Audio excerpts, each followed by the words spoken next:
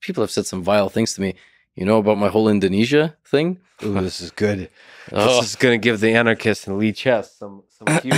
Let's go there. What's the Indonesia thing? Yeah. The way you said it, okay, maybe we don't want to talk about it. No, but let's talk about it. It's totally fine. Who did you kill? I was going to say I wish, but I'm not even sure I can make a joke like that. Yes.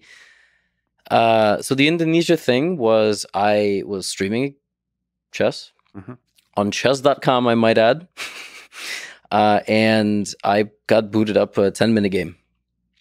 Just a random account from Indonesia. That was the flag. Now, mind you, on these websites, you can pick your flag. It can be from wherever. It's not geo-tracing. You can change it. I was like, okay, account from Indonesia. And as always, I looked at the account because it was an untitled, high-rated account. And I looked through the games. Win rate was suspiciously high. Average accuracy was suspiciously high. I was like, okay, I think this is a cheater. I said it out loud. It's not the first time I've played cheaters on stream. And I said, okay, I'm still going to play. Let's see what happens.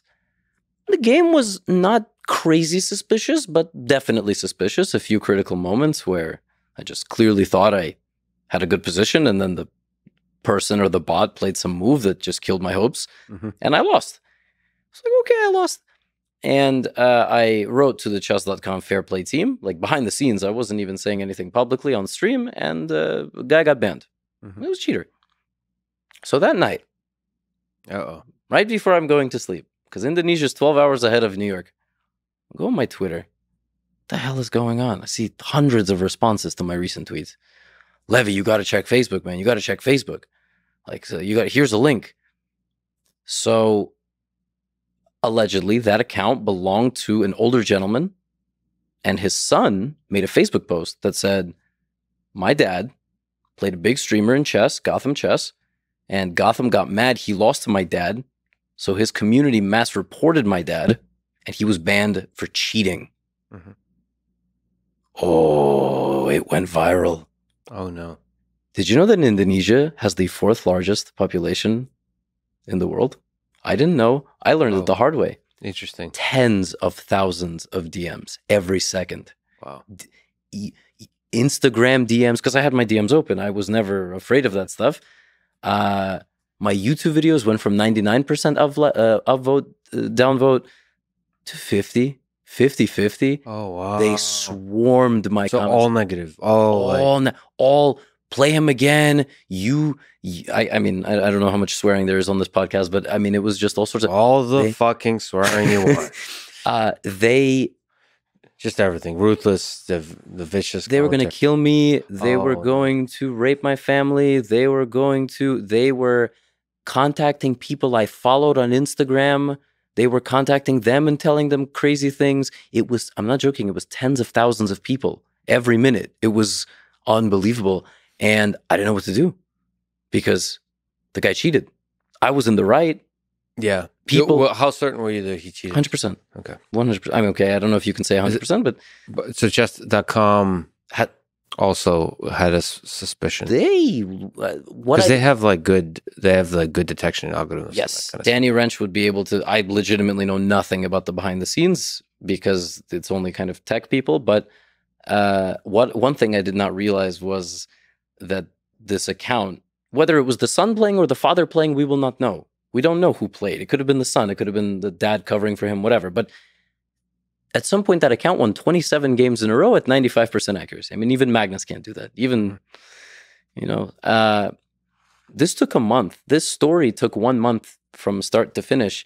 First, I had to work with a media company to geo-block my content in Indonesia on YouTube. So Indonesians could not see my channel. Oh, so you didn't want to lean into it. Go full Donald Trump. No. Let's because you're in the right. You feel like you're in the right. You, as far as you know, you're in the right. Yeah, and I hated watching all my work burn to the ground. You felt it was being. Yeah, and one thing I'm learning about myself is I'm not a good crisis actor. I need someone to slap me so I don't do something emotional in the moment when crisis is ongoing. What would be the emotional act that's not productive there? partnering with an MCN that makes you give away a bunch of your revenue. And then when you break with them, I wasn't monetized for a week. It was a very big decision to plug in. I think they're called MCNs, but what are they? Sorry, I don't. What are MCNs? They're like there's specialized agencies that work behind the scenes with YouTube. Yeah. That if you connect your account, they say they can give you certain ad benefits. They can geo-block your content. Which you can't do normally. They have certain perks that only YouTube allows behind the scenes. You pay them 10% of your monthly ad revenue, but they claim to do a handful of things for you. I just needed them to geo-block my content. I just didn't care how much money I was going to give away per month. But so why geo-block it? You just didn't like the downvoting. Yeah, I didn't want. You wanted positivity, more like you're being educational. They're like you do a bit of shit talking, but it's more like fun and easygoing. You didn't want this kind of viciousness. Yeah, my comment section was just being completely flooded. Like they were destroying my channel. And to be honest, maybe all of the views and the downvotes would have actually been beneficial. Maybe it meant my videos would have actually started getting recommended to more people. Yeah. But I'm a person. It all goes back to the same thing. So this got to you. Yeah, this was like, I was just watching it and I'm like, this is not fair. I don't know what to do. So I'm going to stop this as much as I can. They still got through. They have VPN. And they were like, you asshole, you don't think we have VPN in Indonesia? Yeah. It was this whole thing. This father and son got invited to every major news network. I'm not joking. They got invited to the major podcast. They like to say the Joe Rogan of Indonesia. Yeah. Deddy Corbuzier is this mentalist. He's a bald guy, very fun guy. He had them. And that's when the Indonesian Chess Federation stepped in. The thing is, nobody who was harassing me knows anything about chess. They just saw the story. And long story short, they brought in a sponsor. The guy played a strong, one of the strongest chess players in the country, who also happens to be a woman, Irene Sukandar. She's like 2400 international master. She crushed him because his actual playing strength is 1300, 1400, something like that. He still got paid because there was a winning prize fund and a losing prize fund, and we never heard from him again.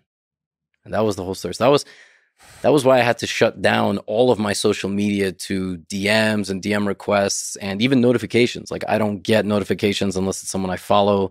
But see, stuff like that doesn't often get resolved in this kind of clear way. No, it doesn't.